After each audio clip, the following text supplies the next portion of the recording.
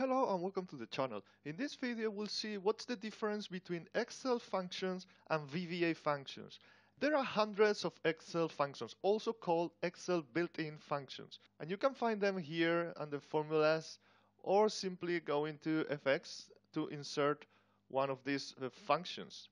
I'm pretty sure you've used a lot of them. So for example, let's say we want to sum here all of this. We would use the sum function for the range,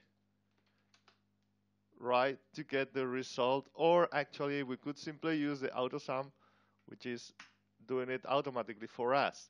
Now if we want to use that same function in our macro, we can actually, let me go to the Visual Basic editor and say functions macro. We could actually insert the formula itself in that range. That would be range a5.formula, and here we could say is equal to sum of a1 through a4, just like it is here. So we could actually copy paste this over here, so it's the same that I wrote, yeah. And then let me remove this. We could now play and get exactly the same, right? Now, the other way we can use these Excel functions in our macros is targeting the worksheet function object. And we've already seen how to work with the worksheet function object. I'm gonna leave the link up here so that you can check that video to know more about it. So that would be worksheet function dot, and as you see, we get here all the methods of the worksheet function object, which are actually all the Excel built-in functions. So if we use the function sum and then we put here the range A1 through A4, we're gonna get the exact same result. We can put, of course, this into a variable,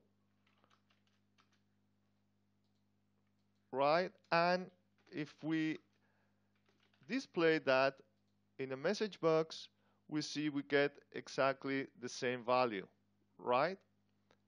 So we are still talking here about Excel functions, Excel built-in functions. And we can also have Excel custom functions or user-defined functions. I've covered that in another video. I'm gonna leave the link up here, so have a look there if you're interested to know how to create Excel custom or user-defined functions. But now let's see what are VBA functions. So let me add a commentary here. These are actually Excel built-in functions. You can also call it worksheet functions, right? Now, down here, we're gonna see what are VBA functions. And these are independent standalone functions that work with Visual Basic code. Very often, they have an equivalent worksheet function. Let's have a look at a couple of examples. Let's say we have a variable, old version, and that's Microsoft Excel 2013, and we want to replace some text in this string. So we could actually use a worksheet function. There's a worksheet function for that. Worksheet function dot replace. You see it here, and as you see, it accepts 4 arguments. That's the string variable, in this case, old version.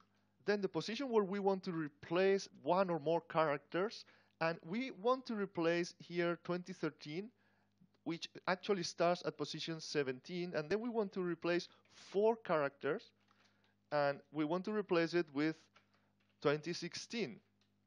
And we're gonna put that into another variable, which is new version. If we display that, let me comment all of that here. If we display that in a message box, we're gonna get Microsoft Excel 2016. Now we can do exactly the same with a VBA function, and actually in this case is much simpler. So if we simply use replace, and here, as you see, there's more information of what we need to add. We need an expression as a string, which is actually the old version, and then we need what we want to find. We want to find 2013, and we want to replace it with 2016.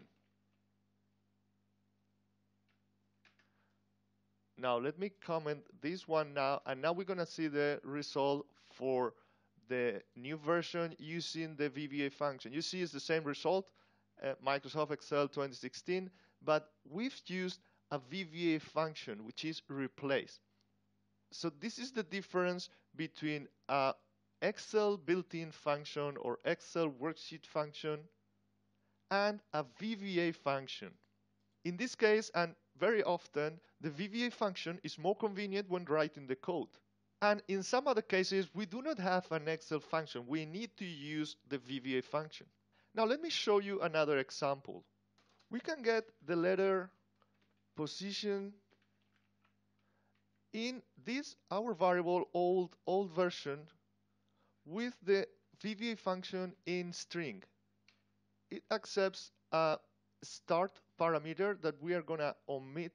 We will use then the old version variable here, and we're going to look for the letter E. Now if we display the letter position, and let me comment this one here,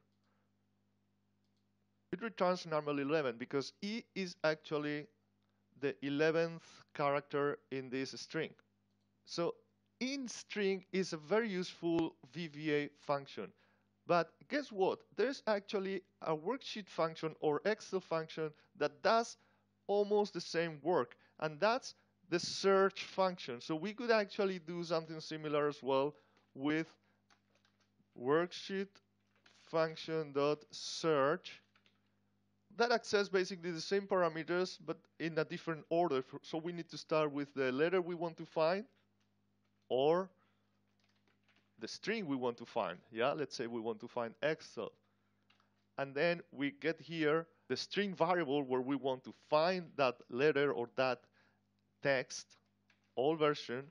And then at the end we can set the start position. Similar to the parameter that we omitted in string, here we have to add it is position 1. So we're going to start from the first character. Now if I display this, we're going to get the exact same number, position 11, because Excel, the word Excel starts at position 11.